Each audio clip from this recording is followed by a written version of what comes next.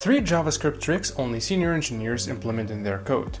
The last one is gonna blow your mind. Number 1. Did you know that you can dynamically escape null or undefined values with one single keyword? I'm talking about the nullish operator. These 2 question marks automatically select the right-hand side of the statement if the first one is set to be undefined or null. This means your code will be bulletproof and robust with one single keyword. Number 2. Double bank.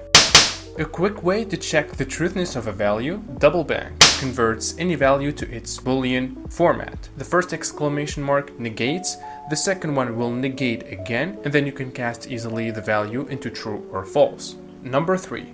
This is a tough one. Do you want to consume a large APIs but also save memory? Well, that's possible with JavaScript. Let me tell you how. Lazy async iterators are your go-to. This is something you can find in senior engineers' code. Async iterators are basically the low-level primitive behind node streams, fetch streaming, GraphQL, subscriptions, Kafka, consumers, etc. Well, these were the 3 JavaScript tricks that only senior engineers use. Let me know in the comments below if you already used them before. Thank you for watching, and that's basically it. Bye-bye.